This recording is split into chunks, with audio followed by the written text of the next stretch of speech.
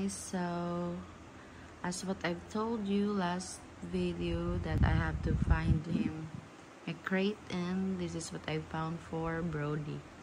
And look, it's open guys, but still he's sleeping.